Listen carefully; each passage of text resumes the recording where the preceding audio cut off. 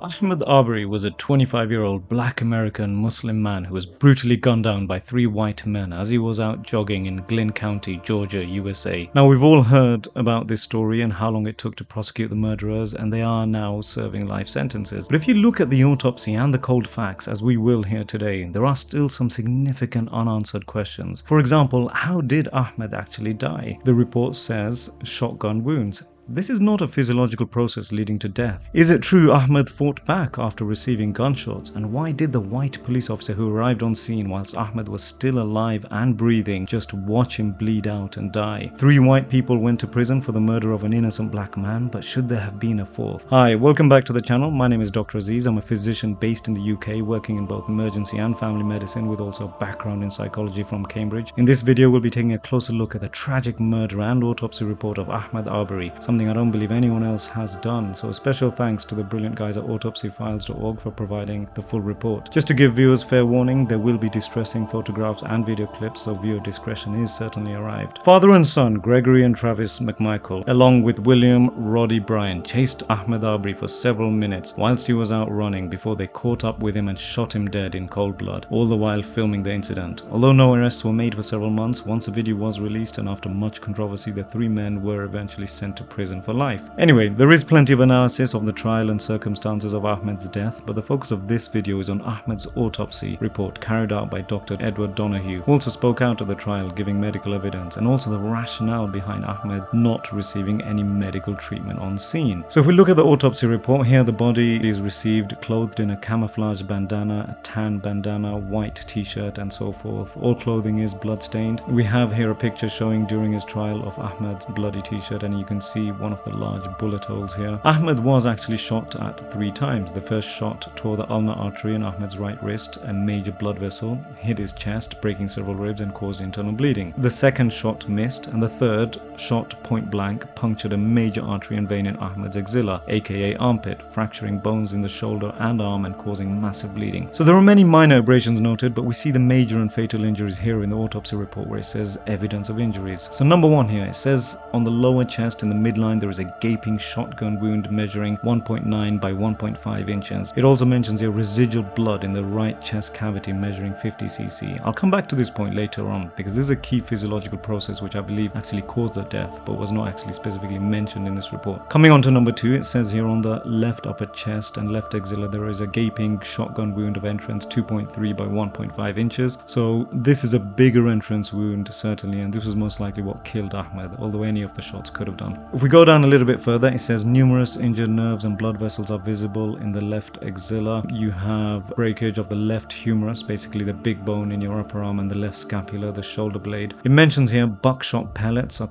recovered from the wound. If we go down a little further, it says on the left upper back there are 7 shotgun exit defects. So this particular gunshot caused significant damage, no doubt causing significant internal bleeding and out through the back. Now on to number 3, which actually refers to the first shot that was fired. It says here that there is a deep gaping shotgun graze wound 2.5 by 2.5 inches. Now going back to the incident, after this first shot, Ahmaud actually fought back, and Dr. Donahue, the medical examiner, was asked about this in the trial. He explained that it would have been a fight or flight reaction that raised Arbery's heart rate and blood pressure while sending adrenaline coursing through his body. I would agree with this. It does take time to bleed out, and the initial shot was on the arm before deflecting onto his chest. Any such incident would trigger our sympathetic system, our body's involuntary response to stressful situations. The blood pressure and pulse goes up, the pupils dilate, we react instinctively, and this is what poor Ahmaud tried to do. The subsequent shots rendered him incapacitated and onto the floor where he was still alive but rapidly losing blood and dying. And if we come down to the bottom of autopsy report, it says cause of death, multiple shotgun wounds and homicide.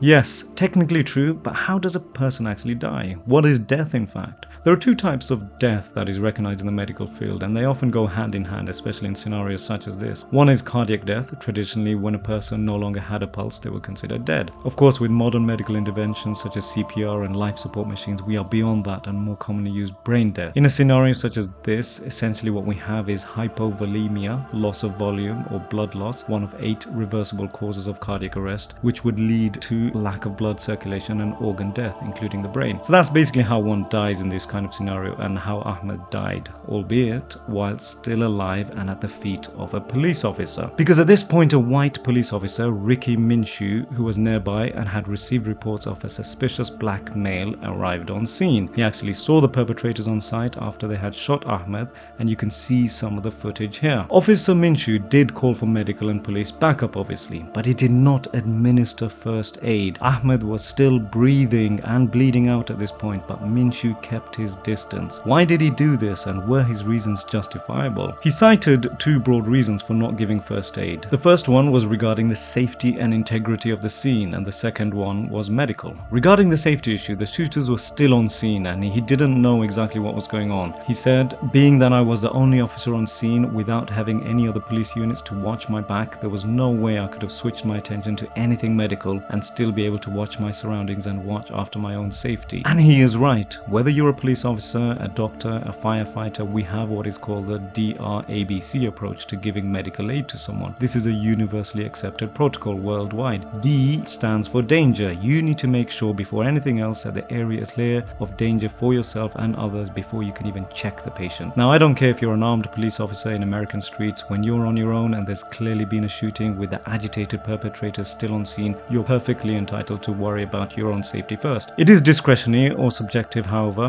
whether someone feels safe or not. Maybe another officer would have gone straight to the aid of Ahmed. I don't know. When a second officer arrived on scene, they did attempt first aid, alas to little avail. Time is crucial, however, when it comes to serious injuries such as this, and this brings me on to my second point. Officer Ricky Minshew then gave his medical rationale for not giving first aid, and I disagree profoundly with him on this on multiple fronts. I believe both he and the local authorities failed significantly here, and this has gone under the radar. Now, it is mentioned here that Officer Minshew told prosecutors he did not have the adequate training to render first aid and lacked proper equipment. Now, this is really odd for two major reasons. Firstly, you'd think in America, where every day more than 300 people are shot, of which over 100 per day are killed, that all police officers would have first aid training. In fact, I would like to think all police officers around the world would be trained in first aid. Now, I've done a bit of digging and looked more specifically at Georgia Police Academy training requirements, and it goes without saying that emergency medical training is a mandatory requirement. So how this excuse was allowed to fly in a court of law, I'm not sure. Now, even if you're rusty on your first aid, or even if someone doesn't know first aid and they call 911 or 999 or they radio through, they are given basic instructions as to what to do. Check if they're breathing, check if there is a pulse, put pressure on the wound, start pressing on the chest. So this excuse of not being adequately trained is ridiculous. And also, you don't need special equipment for bleeding wounds. Putting pressure on them with anything, a jacket, a sweater, to try and stop the bleeding is better than nothing, and certainly better than just standing there and letting the person bleed out. And this is exactly what the second officer attending did. He put pressure on the wounds, albeit clearly too late. So this was a major error, both by the officer and his backup team, who apparently did not advise on basic first aid steps of assessing the patient. Now, things get even more bizarre from Officer Minshew. For someone who claims he does not even have basic first aid knowledge or skills, he then goes on to give his expert medical opinion about why Ahmaud Arbery was beyond help and why not giving first aid was justified medically. Officer Minshew, when asked about Arbery's condition, he said he was face down and looked unresponsive to his surroundings. He appeared deceased and noted that the amount of blood underneath him was exceeding the perimeter of his body. He said he then heard a type of labored breathing he recognized as death rattle, and said he had encountered similar situations in the past where people did not survive much longer. And when asked if he performed CPR, he said no. Wrong, wrong, and wrong. There are some major red flags here. When you assess a sick or injured person as basic first aid, you do not decide, even as an experienced doctor, let alone someone who claims not to even know first aid, that someone is beyond help and is going to die regardless. If a patient goes into cardiac arrest in the hospital, for example, we are legally obliged to give CPR unless someone can demonstrate that the patient has a do not resuscitate form, or until a senior medic decides efforts to resuscitate have been futile until now and calls it. But if we don't initiate CPR, certainly as doctors, we stand to lose our jobs just for that one incident of inaction. You don't just look at a person and think,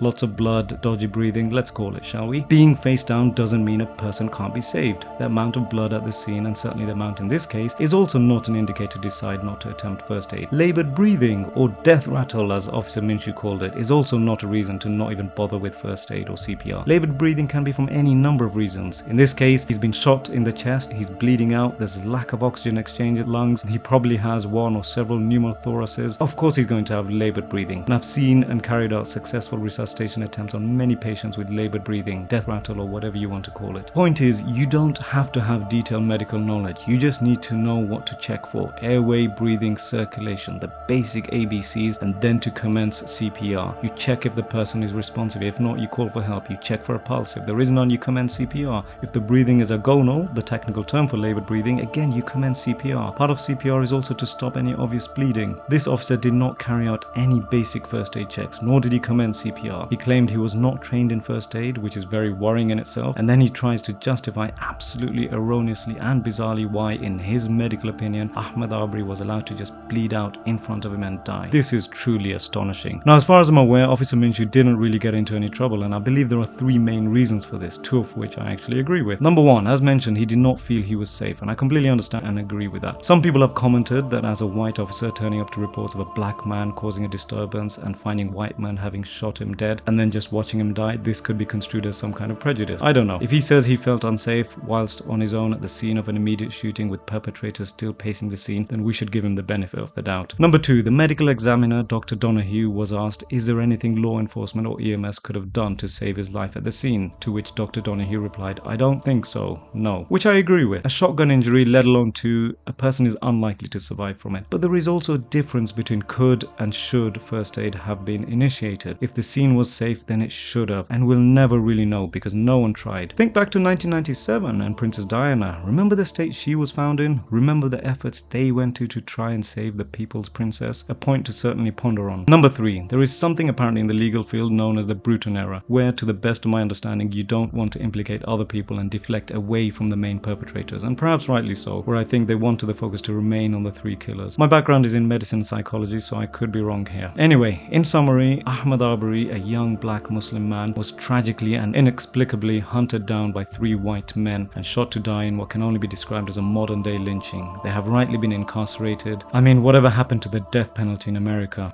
But I still think there are several unanswered questions and red flags that as a minimum should be investigated and lessons learned from, particularly as we have had a young man both breathing and bleeding out at the feet of a police officer and with several gravely erroneous medical statements and incompetence demonstrated by the police. Anyway, I hope we can learn from this and less innocent people are killed and more are saved. There are more autopsy and investigation reports coming out on this channel. Thanks again to autopsyfiles.org. If you're finding any of the content here interesting or useful, please hit the subscribe, like and notifications button. Until next time, stay safe.